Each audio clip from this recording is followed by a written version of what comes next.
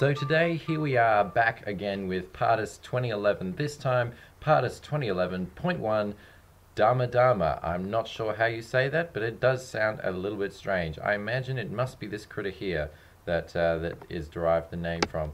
Anyway, so basically what's happened since my last review. Now, if you haven't seen my last review of Pardus 2011, back when it was in the release candidate stage, you can click here on the annotation and it'll take you back to the review, and that will probably give you a good idea of where I'm coming from in this review.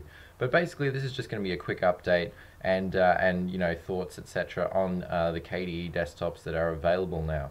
So let's get started. Now I'm not going to talk about pre-installed applications too much because they're pretty much exactly the same as Pardus 2011. Only difference is that the video review that I've done was the release candidate, so they did have a few more web browsers and media players in it. But this time, this time around, and in the 2011 release, you only have GNOME M player, and you also have the SM player, which those are the only two media players you get, and they are quite nice. Everything else is virtually the same, except of course with updates. So we've got LibreOffice 3.4, we've got Firefox 5, and we've updated the Linux kernel slightly, but we're still at 2.6.37, so it's not that big a deal there. But we are definitely looking at a more up-to-date KDE. So if we have a look in here, it is KDE 4.6.5, so that is the same as most distributions are going to be rolling out now. But that's where we digress when it comes to Pardus. Now, because of the fact that Pardus is such a professionally developed distribution, along the likes of many other proprietary systems, except it is open source, they generally like to put a stake in the ground and put out a stable, solid release and only tweak security updates. And that's kind of what I've seen with Pardus. You can enable development repositories with their package manager, but in all honesty, they don't really update too many of the packages in here. So pretty much on release day, that's what it comes with. That's what you're kind of stuck with, which can be seen as a good thing or a bad thing for anybody who's run a Linux distribution for any period of time. They're going to want to stay up to date with the latest software. And after running several other different systems since my first run-in with Pardus 2011, honestly, I think that's a real convenience, having the latest packages there. On the other hand, if you are the sort of person that just wants to install a system, have it work completely out of the box, and never have to worry about updates or anything like that, more or less how you would manage a Windows system, then Pardus is definitely going to appeal to you, as it's very little upkeep to keep it all running super silky smooth. Now, having said super silky smooth, performance-wise, I don't know. It actually seems slightly more, a little bit tiny more laggy than Pardus 2011, and that's kind of surprising considering that this distribution is running KDE 4.6.5, whereas the last one was running KDE 4.5.5. So although transparency and window pop-ups are smoother now, as far as when you actually zoom out to desktop effects, it actually is quite a bit slower. Now, having said that, that is just with the open source drivers that you have out of the box. But thankfully, Pardus caters very well for this, and they do include a display manager, which can help you choose between whether you want to have your open source driver or whether you'd like to have the proprietary driver. So you come in here in system settings and you can ask it to use the proprietary driver, which is fantastic, and then that will give you what you need as far as graphics acceleration goes. And I'd say that's probably going to fix your any performance issues you might have in the KWin compositing department. As far as general system performance goes, I'm not sure. I think it's running maybe so-so. I'm not overly impressed with the performance of Pardus so far. This is installed on local hardware, and I am using it as my everyday system for the time being. But honestly, I'm not entirely sold on it yet. A lot has changed just in the last, well, how long has it been? 4 or 5 months since I did the Pardus 2011 review. And honestly, KDE has been getting better and better and better.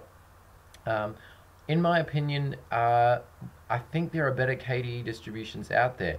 This still provides a very professionally done, solid, stable KDE release.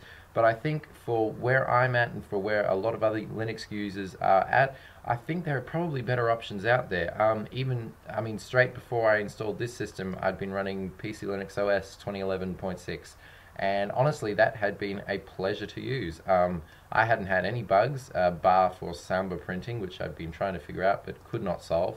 But everything else worked very well. Performance was very admirable indeed, and honestly, I'm not exactly sure what would entice me to use Pardus over PC Linux OS, because as I said, although Pardus is a very very nice distribution, at the same time, because of the fact that I don't really have the market share that a lot of other Linux distributions have, there's not really the infrastructure there. As I've said before, the mirrors, the repositories, etc. They're all quite slow because they all pull just from the one source, which is somewhere in Turkey. So yeah, the download speeds aren't exactly that fast, and the repos aren't as extensive as others. Having said that, they have actually expanded quite a bit since the initial release of Pardus 2011.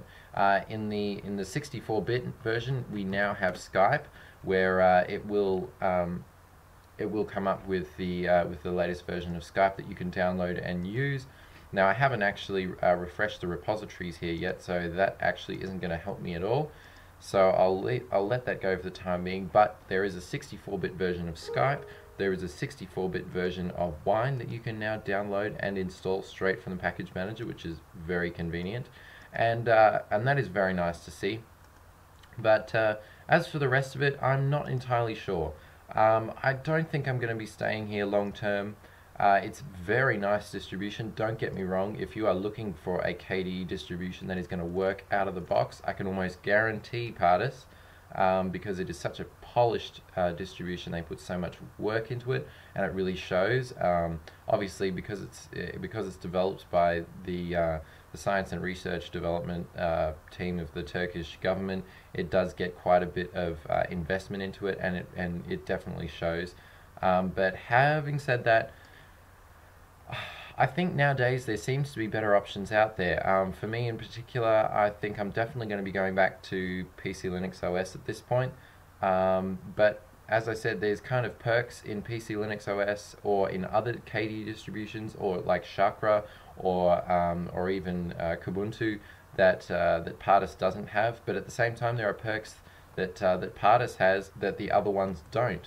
So honestly, it's a tough decision, but I think I'll definitely stick with PC Linux OS. But having said that, if you want a solid KDE distribution, definitely have a look at Pardus 2011.1. The performance is marginally better.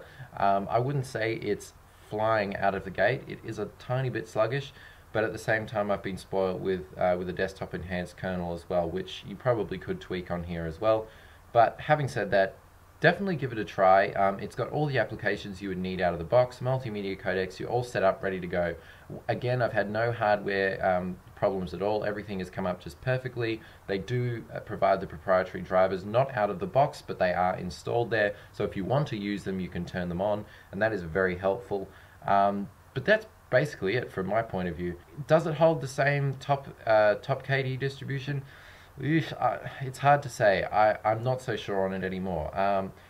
It is definitely a wonderful KDE distribution, and there is no point knocking that at all. It is a marvelous KDE distribution, and it's one of the better ones in my opinion. But it's kind of hard to distinguish now, as they don't really have a superior gain on top of all the other ones. KDE 4.6 has come such a long way that it's really looking very equal across the board. So it all depends on what you like, what your philosophy is, whether you want something that's up to date all the time, or whether you want something that you can just install and it'll work for forever and ever, amen. That's entirely up to the user, but definitely give it a try if you think it's worth it.